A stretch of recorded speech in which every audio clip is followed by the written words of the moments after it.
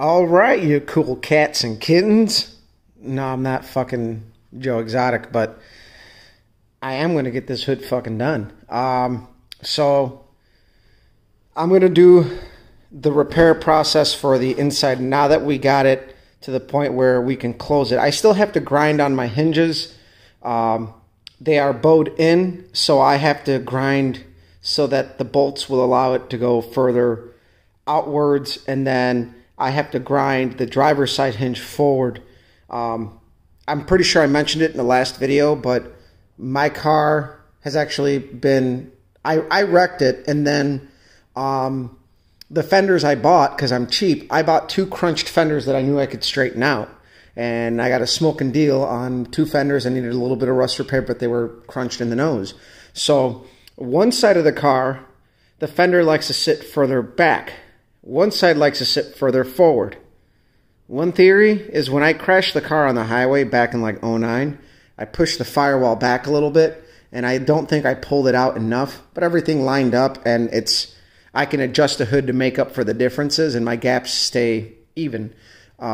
It's not a big deal, but now it's manifesting itself because these bolt hole openings where the bolt hole openings where the hood bolts into are now in a different relation to these, because these are slightly different center to center than center to center on the hinges. I got it close, and I knew I was gonna have to do some grinding, but that's not a big deal. This thing closed good in between the fenders without any major adjustments, so the rest of it is going to be fairly straightforward, tweaking on the hinges. So what I'm going to do here is I'm going to take this back off.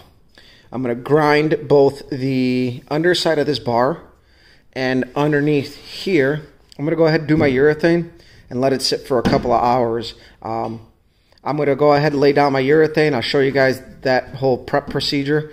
But I just got out here, and I'm going to urethane this and let it sit. It usually cures within a couple of hours, and then I'll start doing some fiberglass work. I'll show you guys the reinforcements I bought, and we'll talk about that in the next segment of this video. So for now, I'm going to sign off. We'll follow it up. Alright guys, so as you can see, use gloves. I got window urethane all over my hands, and I got a cut in there, so cleaning my hands is going to suck. Wear gloves. This stuff is, I didn't intend for this to happen. One of my caulk guns broke at the end, and it was wedging the cartridge, and when I went to go pull it back, a ton of urethane came out, and I tried cleaning it, and luckily I had another caulk gun in the basement. So here's what I got. This is urethaned in. They're lightly clamped in place. This stuff holds really, really good. So at this point, I talked about reaming out the hinges to move everything. I remeasured everything, and it's silly for me to try to ream out the hinges that much when right now I can move everything. So what I did was I referenced the edges, right? I used my holes where I screwed it in place for alignment checks. So if I slid it directly over, we stayed. So pretty much both of my square tubes butted up to the edge of these. I'm going to be within the length I need. It's not going to change. What I'm changing here is the width.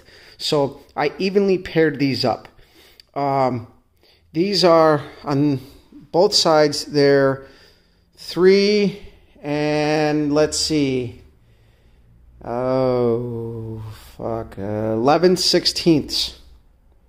I believe is, yeah. 3 and 11/16 from this edge to the outer edge of the hood. And same thing on here. And when I measured center to center on the nutserts, that puts us within 47 3/4. We are within 1/4 of an inch from the center to center of the hinges. Now, why didn't I go all the way center to center on 48? Well, I'll explain. As you can see, these the holes that were here were probably closer to the edge. So you figure 1/8 of an inch out further, 1/8 of an inch out further. But if I did that, it would move this tube further out to where it starts to lie on the edge. I mean, I did grind it down, but I didn't want to do that. I'm within 1/4 inch. That just means that I have to remove 1/8 of an inch from each hinge on the outsides. And then I have to slot them a little longer front to back, but that's no big deal. Again, I'm getting creative. You can see I ground down the area I'm going to work on. Mainly what I'm going to, and obviously I went further into the original material. Not only did I grind it, because I'm kind of on the gel coat here, which you can fiberglass over. But I cut slots into it in different patterns just to give it a little bit more bite. Same over here. Obviously you can see here I got it clamped in place. My urethane's blobbed out. I ended up running this aluminum piece as a, extra bracing underneath. I am going to have to trim part of this off because you can see it's lifting it up, which really isn't an issue, but I bought a couple different sizes. Now I did say I was going to do this lip here, but I'm not going to because there's buildup in here and it doesn't want to lay flat, so I'm not going to worry about that. When I fiberglass this all over tomorrow, I'm going to go ahead and repair the insides there. But you can see I ran a reinforcement from the back till like almost all the way to the front. And that's urethaned in, and I'm going to fiberglass over all of this. The urethane is just there for a little extra rigidity. And you can see I applied my window urethane, window weld. This stuff's awesome. I don't know if I showed you guys the tube. My garage is a fucking absolute mess right now. I haven't cleaned in a couple of weeks, but this stuff right here works really well. That's what I used on the AC delete panel I made, and that's what I'm going to use here for bonding between the fiberglass and this. I mean, this stuff sticks to everything and makes it a little bit more versatile. Now, the only problem is this is a high solids adhesive, and what that means is when the sun hits this, I may see little lines in the fiberglass because the fiberglass is going to move at a higher rate than this stuff. But I'm fine with that. I need this to be rigid. I'm going for practicality, safety, and strength here. Plus, the color of my car is light. You really won't see it, if anything. And plus, these fiberglass hoods are very well made, but they change out in the sun. They move around, and I know this from experience. This is a lightweight racing hood. You don't got a lot of layers, so it's going to move. No question about it. So guys get caught up on making these things fit perfect. If you knew you bought a lightweight racing hood, expect it to move around. Don't get caught up on making these things like perfectly flat with your bodywork. You park it out in the sun one day and those UVs hit it, it's gonna move. So there it is, guys. You can see what I'm going to be doing here. You can see partway through. I can show you guys what I did. Obviously, I just grabbed my grinder, ground it down with 36 grit, and then I'm going to let this sit for a couple of hours. And once it really set, I mean, this stuff's already setting in place. I can barely move this. This stuff is fast, but I'm going to let it sit a couple hours so it breathes, cures up real nice. So I'm going to go ahead and do this. I'll let you guys go, and I'll follow it up once we're starting to do some fiberglass. Okay, so as you can see, I got both sides set in place. The glue's starting to set up. So I'm starting to get stuff ready to, so I bought a little package of fiberglass mat at the Farm and Fleet. And I cut it right down the middle, and it comes in folds. So every fold, I made a cut. And you can see I got various different strips here for a specific reason. I'm going to do like one of my bigger ones first, then those, and then these strips are going to go along the sides. So I'm going to do one layer that overlaps, and then two that go into that top one. I want to keep this top layer thin. I'm mainly worried about tying in the sides. That's to say, I think so. If not, I think I'm going to end up doing two overlaps, and then the strips on the side to reinforce this edge where they're split on both sides.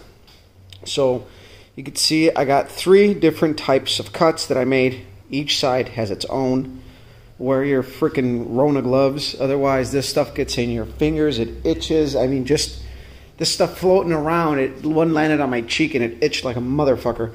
So I'm going to go ahead, mix my resin, and then I'll show you guys one side and then go to the other side, and then we'll wrap it up once this is all fiberglassed. So yeah. So it's the wrap up for the hood. As you can see, I got like 3 layers on here. I have about 1.5 left to go on this side. I ran out of gloves, and you don't want to be getting this shit on your skin. I got a little cut, and it went through my glove. Jesus, fuck, did that burn. So I'm going to leave this for tomorrow. Either way, this hood's going to sit for a little while because I am going to have to sand in here. And you can tell I kind of got a little bit of a mess. We're going to clean it up and sand it in there and just blast it with a little aerosol. That's all you really can do. You really, in my opinion, you don't want to paint the underside of these hoods because they can flake off. And you don't want that shit in your engine bay. Just my thought. I know guys are out there that, oh, you know, good prep, all this, that, and the other. To me, I'd just rather be safe than sorry. Simple black aerosol. It's thin. It'll stay on there. So either way, as you can see, it looks pretty good.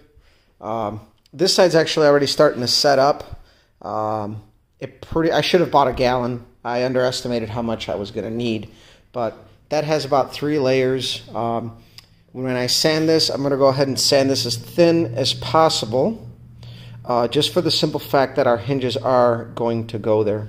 And it's going to throw it off maybe a little bit. We'll see. I'm going to just sand it to the point where I can lay a straight edge across it and it won't be all wonky. So I'll have you guys check it out from this perspective. See, it looks pretty stock, you know, nice and straight. You got your ridges. I'm going to do another, like I said, the rest of the layers on that side. This side should be good. I'll do it tomorrow. Either way, I've been out here for 4 hours chipping away at this thing. And I'll tell you what, man, the urethane's set up real nice, and I'm pretty happy with it. So I especially got to get a good layer in here, because I might cut up some of these to make a couple of strips on the inside, because this is where it was cracked in 2 spots back here. This area flexes a lot when you open and close the hood. Other side was fine. I was a little underprepared. It made it harder. This probably could have gotten done in its entirety today, but again, I don't do fiberglass work every day, and it, you know, got a little bit. I only had 2 pairs of gloves, and between cleaning stuff up between layers and having to mix shit, well, you don't want to be touching stuff after you've touched that, because then it's like that video of the lady that's showing you how the spread of COVID-19 happens with paint on her hands. It's the same concept with fiberglass. The shit gets everywhere. So, pretty excited. End goal is hopefully come out here a couple nights this week and fix the cracks, sand it, and then have it primed by the end of by the end of the week. Because next weekend I need to jump back on the Pontiac. I have parts to order. So this is pretty much our wrap-up for this weekend. The goal was to fix the hood, and our goal is pretty much met. I wanted to have it ready to put on the car. I'm going to put it on the car one last time once the underside is completely dry, sanded and everything, make sure everything's good. And then once it's on the car, I don't know, I might take it by work and ask if I can do it over there. But I'll still share with you guys the repair process regardless of where I do it. This would just be a much better project. Actually, it doesn't really matter. The weather's starting to get better, so I can pull out the car. So we'll go from there, guys. I'll follow it up. So episode 2 on this fiberglass repair is a wrap.